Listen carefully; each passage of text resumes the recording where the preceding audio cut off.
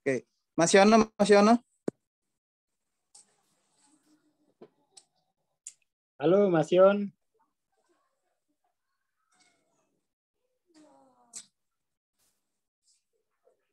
Mas Yono. Om Sarif, Om Sarif.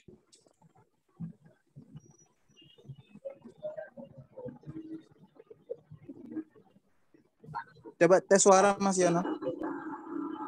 Tes suara. Oke, sip. Om Sarif, Om Sarif.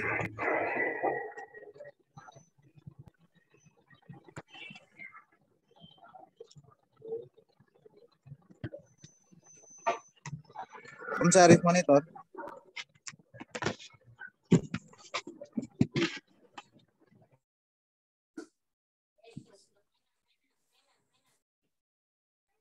Ini lagi trouble ini Om Sarif.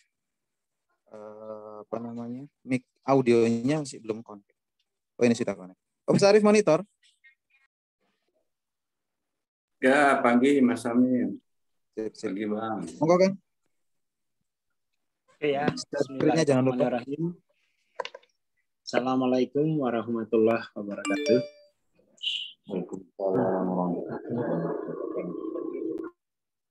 Jadi ini pagi ini itu ada tampil 2 orang ya,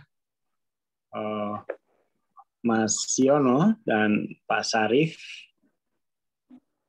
Saya siapin dulu filenya ya. Ini bisa langsung 2 orang nih. Kondensinya bisa 2 orang. Mas Yon, mana Mas Yon?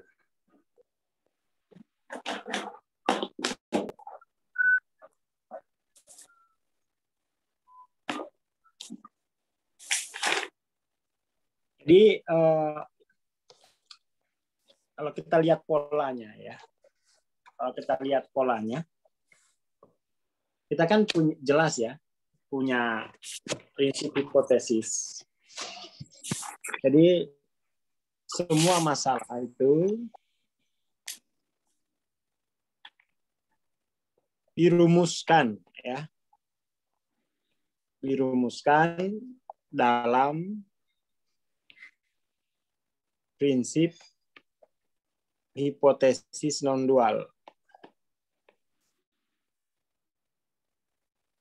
Nah, kadang-kadang tuh kita tidak punya ini masalah atau gejala-gejala masalah itu nggak dirumuskan sama sekali gitu, nggak dirumuskan, jadi dia mengalir begitu saja dari satu wacana ke wacana lain, sehingga evolusi itu lambat gitu ya, karena ketiadaan prinsip yang mengatasi ya kekacauan itu, ketiadaan prinsip yang untuk memahami kekacauan.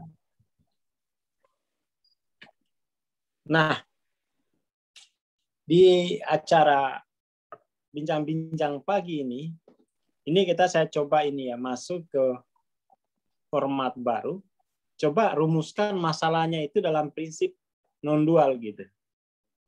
Sehingga kemudian tuh setiap orang datang itu dengan sudah ada rumusannya, sehingga jawabnya itu cepat karena sudah dirumuskan. Seperti itu. Prinsip non-dual itu kan sebenarnya sederhana ya. Keilahian teralienasi atau teridentifikasi. Teralienasi atau teridentifikasi.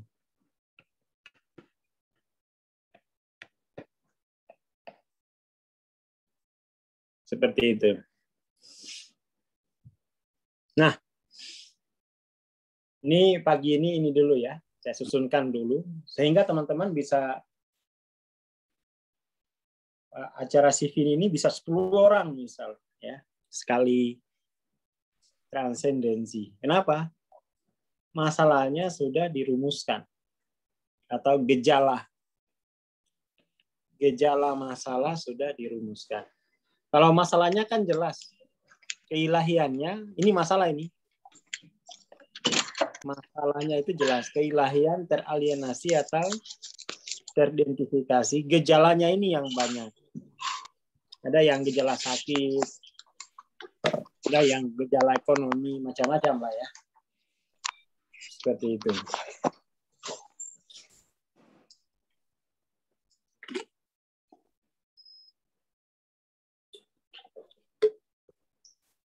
Oke. Nah, dalam merumuskan gejala itu, bahwa kita harus menemukan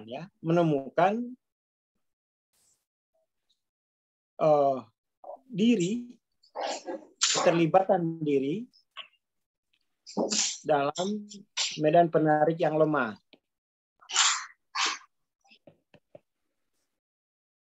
Ya. Jadi itu kita harus mampu menemukan ini. Kita harus mampu membuktikan ya, bahwa diri terjebak dalam medan penarik lemah. Semakin banyak kita menemukan bukti keterlibatan diri dalam medan penarik lemah, maka itu proses transendensi itu akan cepat gitu ya. Seperti itu.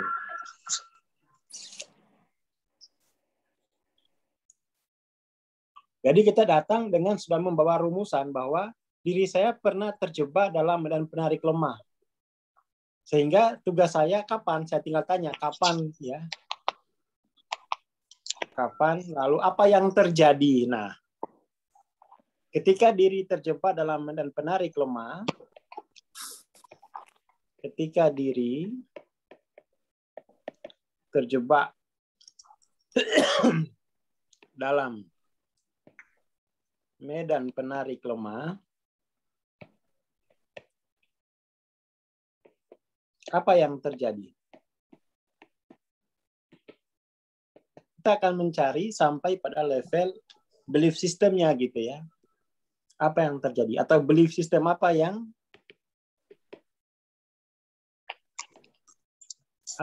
terbentuk? Ini harus ditemukan ya. Belief system apa yang terbentuk?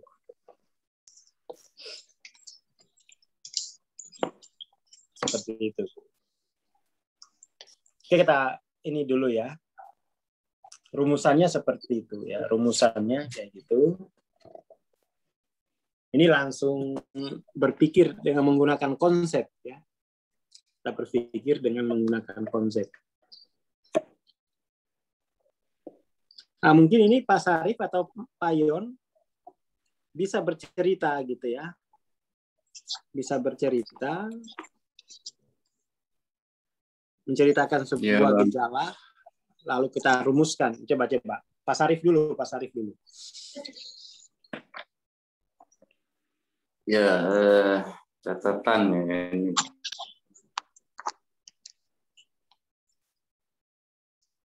Dan saya jadi hari Kamis ada perasaan kesal, marah, begitu saya cek.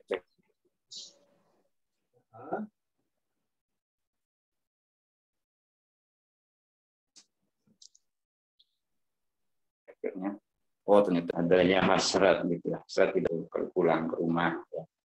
Apalagi kalau habis capek, apalagi kalau habis hujanan gitu. Jadi, oh iya.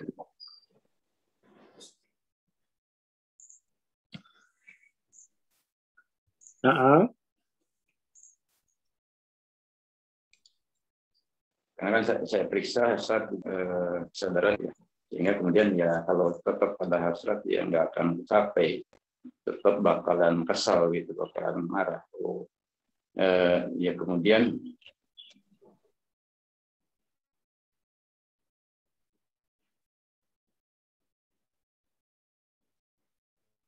Halo?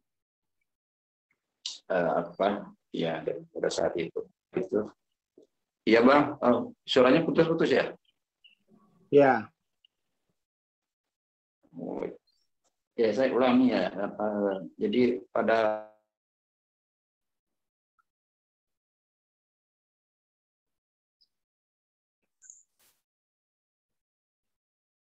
Hilang lagi ketika Kamis itu suaranya. saya kemarin. Aduh, ini gangguan sinyal nih.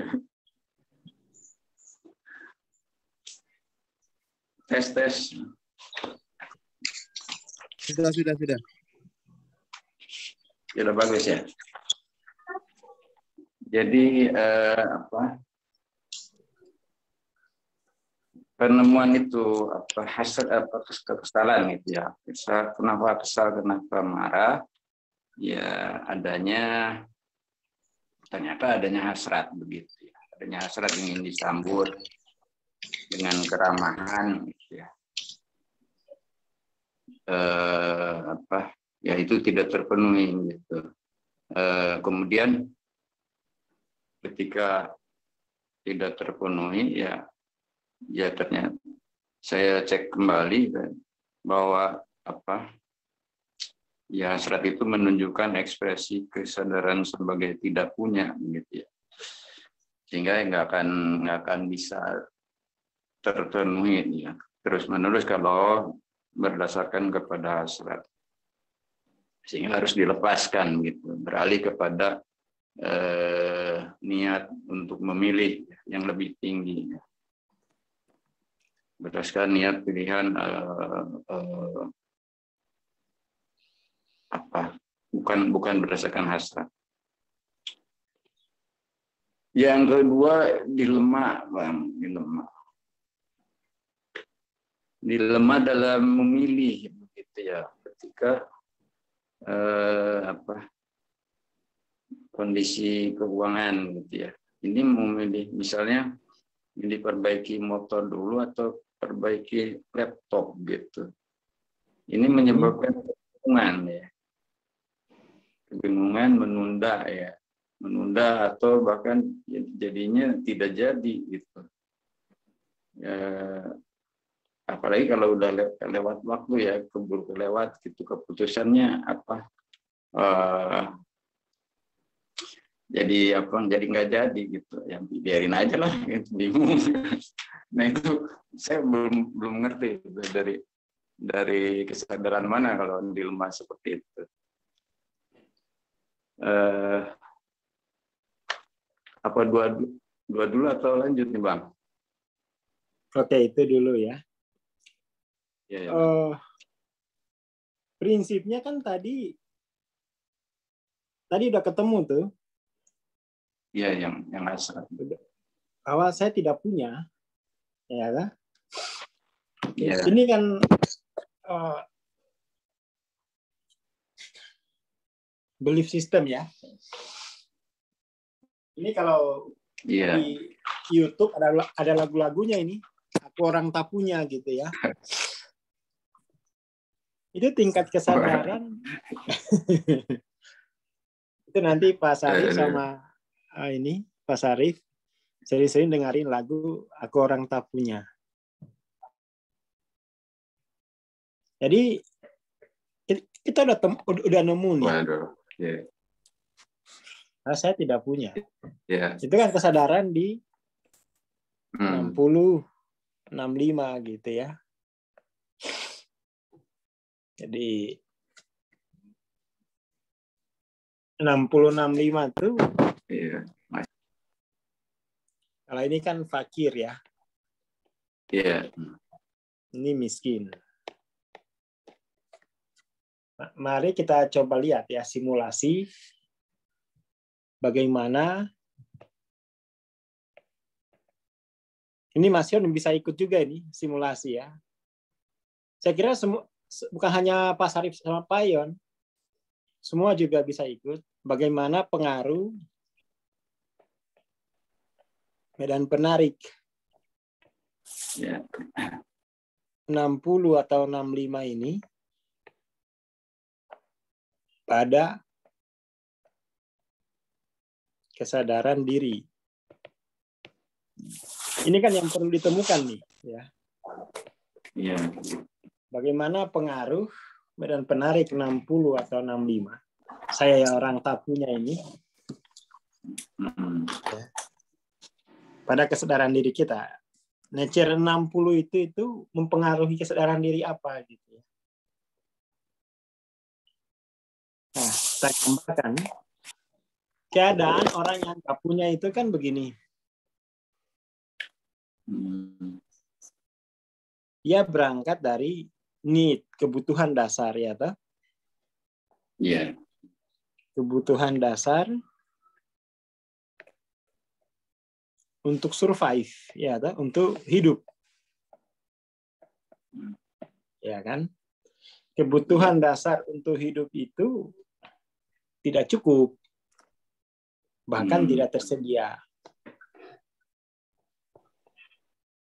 Tidak cukup atau tidak tersedia.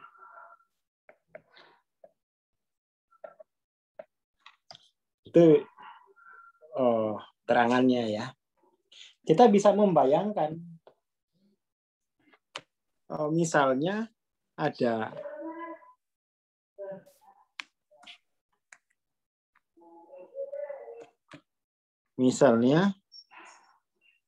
ada anak kecil umur 10 tahun terjebak dalam nature 60-65 ini. Kira-kira belief system apa yang akan terbentuk pada katakan anak kecil tadi? Ya. Apa yang akan dialami oleh anak kecil ini dalam nature 60 atau 65? Itu kan kita bisa simulasi itu. Iya. Kira-kira apa? Coba satu-satu. Pak Sarif, apa kira-kira?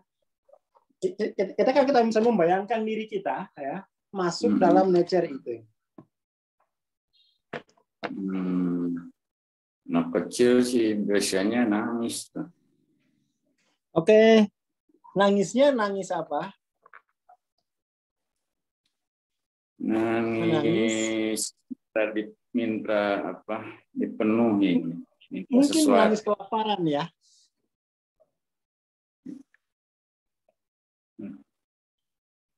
Nangis kelaparan misalnya. Ya kan? Iya. Menangisnya menangis kelaparan. Kalau Mas Yon apa? Halo Mas Yon? Ya, saya Bang Astor. Kalau misalnya ada anak kecil, laki-laki, terjebak dalam nature 60-65 ini, di mana kebutuhan dasar untuk hidup tidak cukup, tidak tersedia. Apa yang akan dialami oleh anak ini? Keadaan mencekam itu Bang. Gimana? Takut. Takut apa? Takut semuanya mengancam. Merasa berdiri terancam dia. Nggak, mau makan susah, mau apa susah itu. Jadi hidup serba susah ya? Iya, hidup serba susah.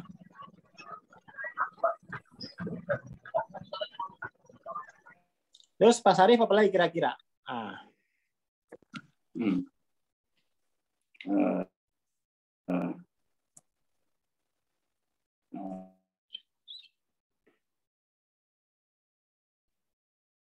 Apa ya? Kebingungan ya harus dilakukan. Jadi kita bisa bayangkan anak-anak ya masuk dalam nature 60-65 ini. Keadaan pertama pasti akan sering banyak menangis kelaparan. Atau kalau ini dia akan sering menahan lapar gitu ya. Menangis atau ya menahan lapar.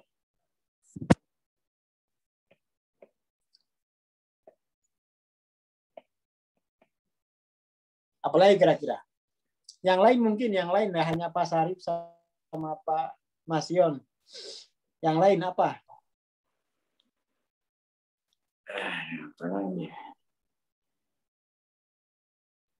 Yang lain yang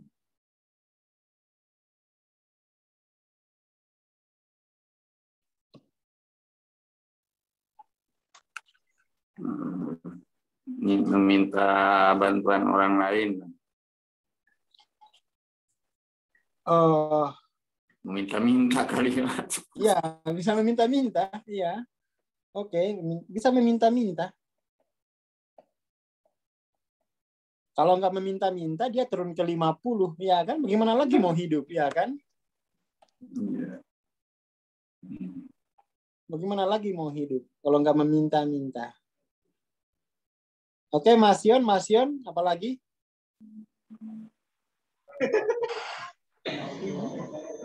Itu penuh derita, Bang. Hah? Kecewa ya. Gimana? Hidup penuh derita. Gimana Mas Yon? Hidupnya menderita banget. Alah, ini udah hidup serba susah, itu menderita. Ini udah kemungkinan lain.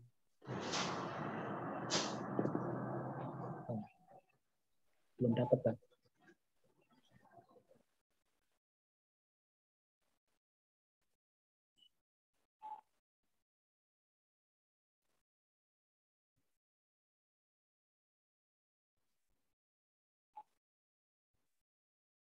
Seperti itu.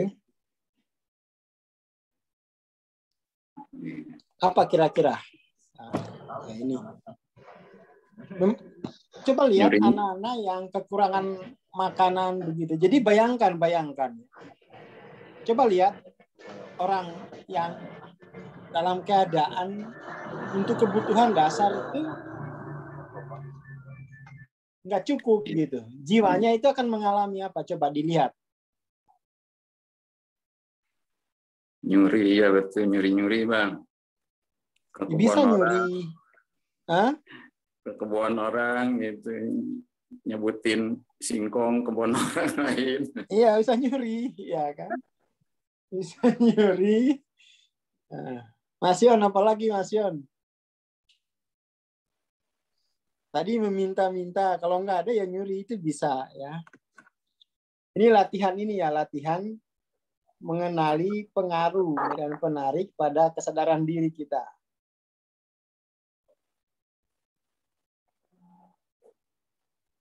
Apalagi Mas Yon?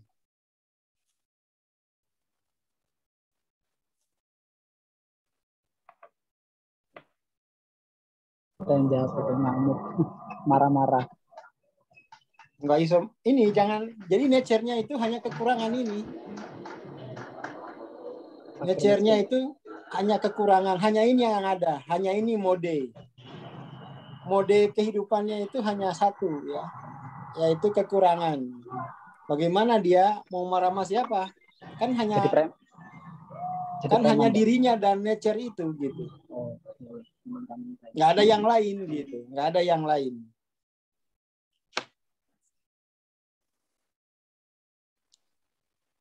Nggak ada yang lain. Hanya dirinya, jiwanya pada nature itu. Apa yang akan terjadi? Perilakunya apa? Murung terus, Bang. Murung itu apa ya kira-kira? Seakan diri tak berguna. Nggak, nature-nya itu hanya ini. Hanya dia persoalan orang nggak cukup untuk hidup itu loh. Hanya itu, kira-kira apa tuh kemungkinannya? Apa ya? Mengais-ngais sampah itu. Makan apa adanya. Ya, jadi dia bisa mencari ya. Bisa mengais-ngais sampah gitu ya.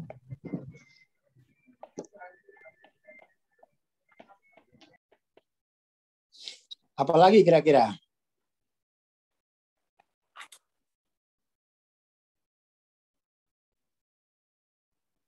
Apalagi Pak Sarif?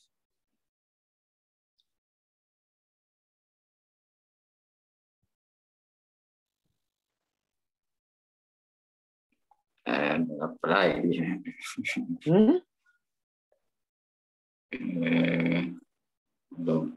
Belum kepikir Bang.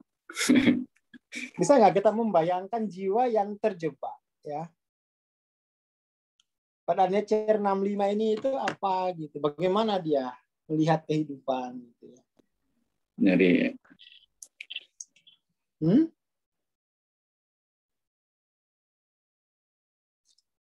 Yang terlihat itu dunia itu penuh kelangkaan ya toh? tidur palingan. Tidur. Tidur. Iya, melupakan lapar itu tidur. Ya, tidur-tiduran, malas gitu ya. Iya. Oke. Ini kita coba simulasi kan, kita coba simulasi. Siapa tahu dari salah satu ini bisa kita lihat, bisa kita temukan dalam diri kita gitu ya. Iya.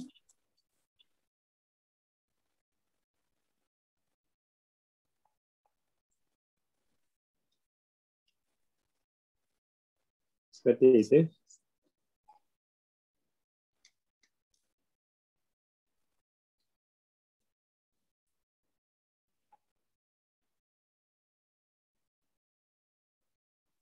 Jadi pertama dunia penuh kelangkaan ya.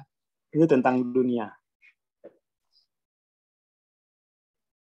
Terus bahwa kalau melihat dirinya itu selalu apa? Selalu menerima ancaman itu kan ya. Bukan lagi ancaman ya. Kalau orang misalnya untuk makan besok itu tidak ada dan nggak tahu apa yang harus dilakukan gitu ya. Gimana dia tuh? Gimana dia melihat dirinya?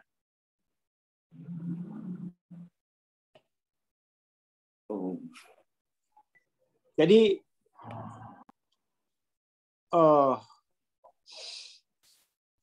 untuk makan besok itu nggak ada dan nggak tahu apa yang harus dilakukan. Artinya tidak ada sesuatu yang dia ketahui untuk mengatasi itu.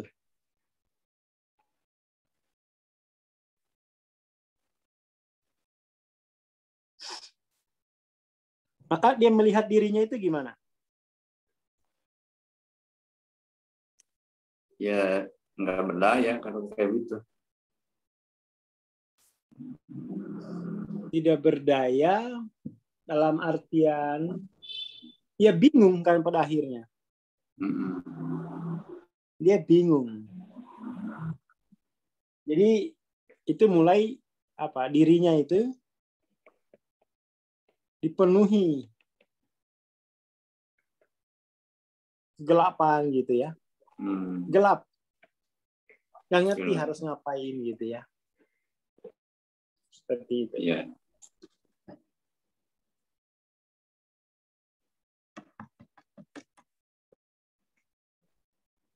Nah, ini perlu diwaspadai ya. Perlu diwaspadai.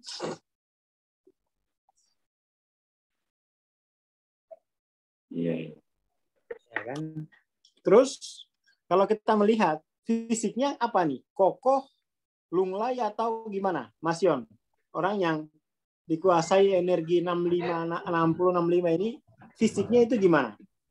Lemah, lunglai, lesu Lemah, lunglai gitu ya. Jadi itu malas-malasan itu karena memang lemah, lunglai, nggak ada energi. Iya.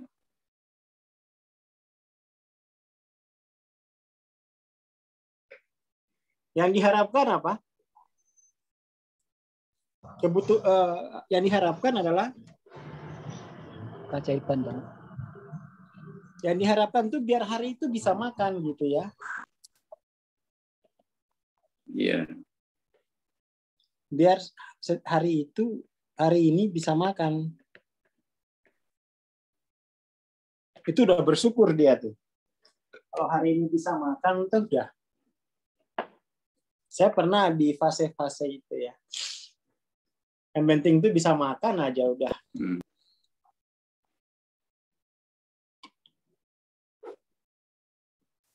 Jadi kalau sudah mendapat makan itu langsung pergi tidur. Iya. Seperti itu.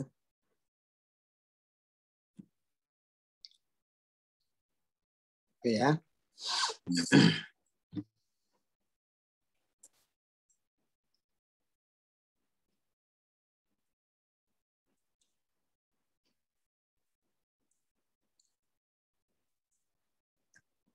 Oke.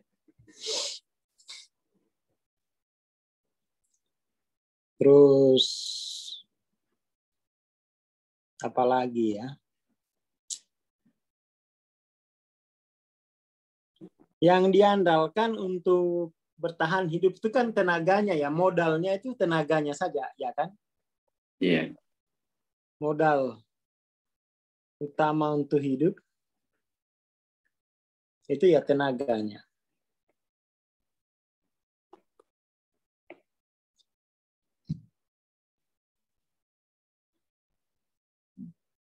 Oh ini, jangan-jangan keyakinan ini kalau masih hidup itu akan terlihat itu dalam perilaku kita.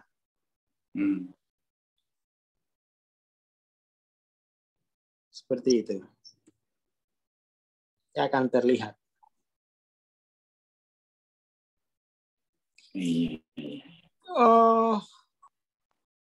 Yang paling nyata bahwa mode survive itu adalah, jadi hidupnya itu survive gitu kan, modenya survive.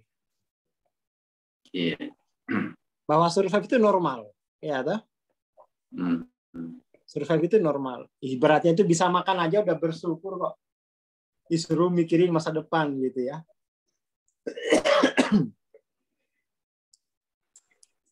Seperti itu. Jadi mode survive itu normal. Apalagi kira-kira Mas Yon?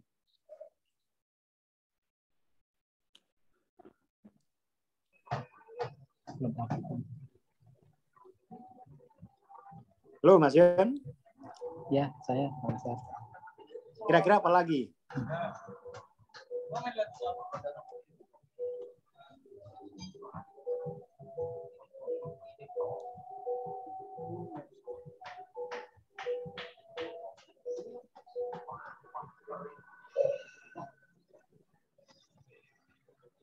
Apalagi kira-kira? Jadi ini kita mencoba masuk ke dalam field ya. Jadi kita mesti belajar mencoba masuk ke dalam field 60 atau 65 ini. Setiap hari itu penuh perjuangan ya. Penuh perjuangan. Setiap hari penuh perjuangan.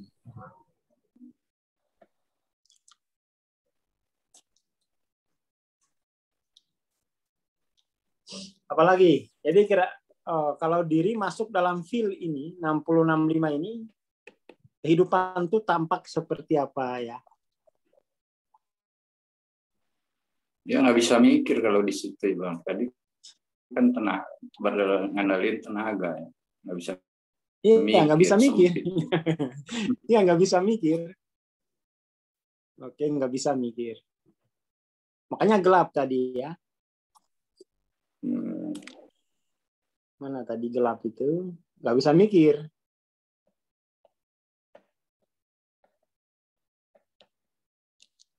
Emosinya kira-kira apa yang dominan? Oh, gelap itu tadi. Emosinya yang kira-kira apa? Halo Mas Yon? Ya, saya Bang. Emosinya putus asa, Bang. Ya, putus asa. Terus yang lain?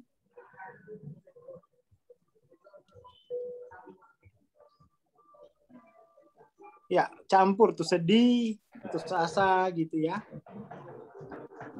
Emosinya pasti yang dominan tuh ya 50, ya dikit-dikit ya 75 gitu ya. 30, 20 gitu ya. Pokoknya persis sama dari lagu atau public itu ya. Persis sama tuh. Jadi keinginannya ya seperti ini aja. What a Ya ini kan beautiful, sad, lonely song. bantu saya hanya untuk melewati hari ini, ya kan? Shake it loose. My concept had always been so strong, and in my head it was always a duet. I never heard it as a Seperti duet itu. before, but I had always seen it as Jadi kita masuk dulu a dalam beautiful semua story of two needy people that just did not dalam ini ya, have the feel strength to be. 60. I wasn't sure Lalu who would. kita melampauinya satu-satu gitu. Kalau kita nggak bisa lampaui ini, itu kesadaran kita sulit naik, ya. Yeah. Jadi ini kita pagi ini mencoba menyadari, ya, mencoba menatap pengaruh dan penarik 60 atau 65 pada kesadaran diri kita, gitu ya. Yeah. Kita angkat ke permukaan pengaruh dari feel 60-65 itu. Lalu dari sini yang mana yang pernah kita saksikan diri kita melakukannya, gitu ya. Kalau Mas Yon pernah menahan lapar? Sering, Bang.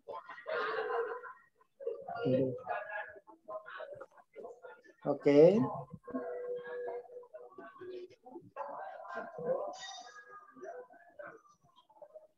Kalau Pak Sarif? Iya, pernah Bang. Berapa tahun? Oh ya, berapa tahun gitu ya.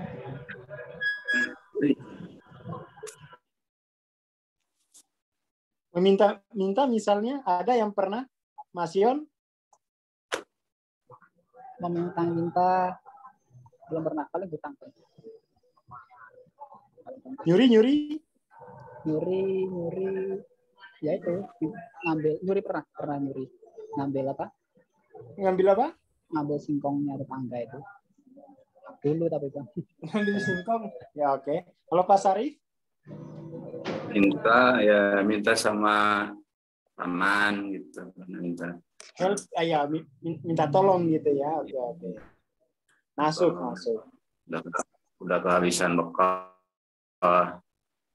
Nyuri waktu kecil ya nyuri jambu tetangga. Oke.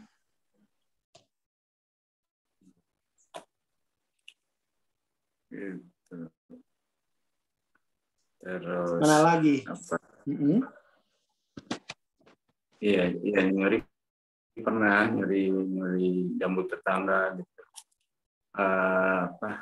Mengais sampah ya enggak kayaknya sih. Ngais sampah nggak pernah ya?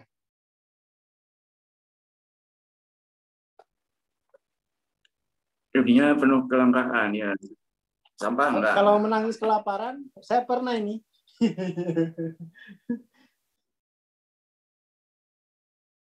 Waktu di Jogja itu, aduh.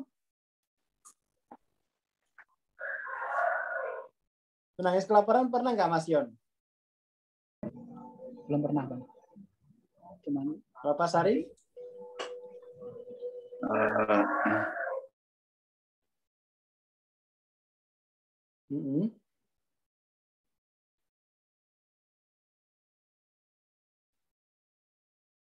Oke ya. Apa Bang? Oh yang aduh ini ganjuban sinyal terus. Ya, kalau menangis kelaparan pernah?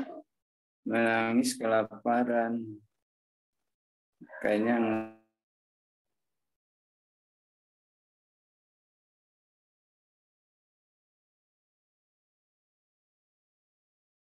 enggak sih kalau menangis kelaparan. Oke. Jadi itu kita harus mulai menyadari ya bahwa diri kita terlibat dalam medan penarik lemah ya.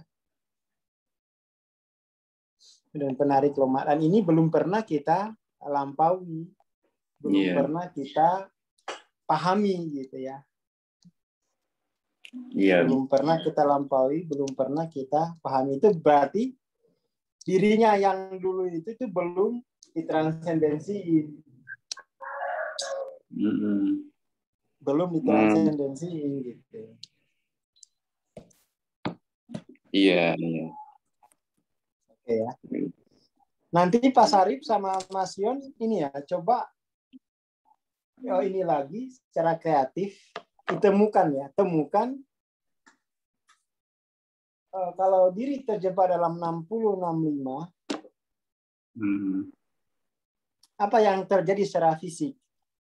Apa yang terjadi secara emosi, ya kan? Dan gimana gaya hidupnya gitu.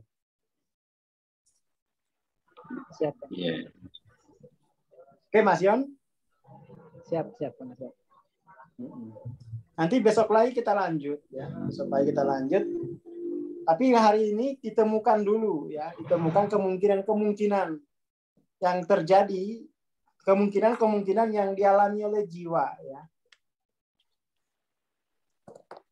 Kemungkinan-kemungkinan yang dialami oleh jiwa kita. Aktivitasnya apa sih jiwa kita itu kalau di nature 65 ini? Aktivitas jiwanya itu apa? Di medan penarik 65 atau 60 ini. Coba ditemukan ya. Nanti besok kita transendensiin. Besok libur kan, Bang? Besok itu hari apa? Oh iya, Rabu. ya, libur. Nanti pas buka aja ya. Nanti bisa juga dibahasnya di kelas ini, transendensi itu. Yang sorenya. Nah, yang sorenya ya. Pak, kalau bisa Pak Mas Yon sama Pak Sarif ikut ya. Sorenya. Ya, sorenya nanti partisipasi. Nah, ini 12, 13, 14. Partisipasi di sini. Jadi tetap aja gitu ya. Malah Rabu, Kamis, Jumat. Jadi di partisipasi sampai Jumat gitu ya. Gantinya SiFY. Pagi ini itu dulu ya. Tapi nanti Mas Yon sama Pak Sari dan semua teman-teman yang lain coba temukan aktivitas jiwa di nature 60 dan 65 itu apa? Ya. Iya. Oke. Itu dulu pagi ini. Terima kasih. Assalamualaikum warahmatullahi wabarakatuh. Terima kasih, Bang. Mas Amir semuanya. Terima kasih.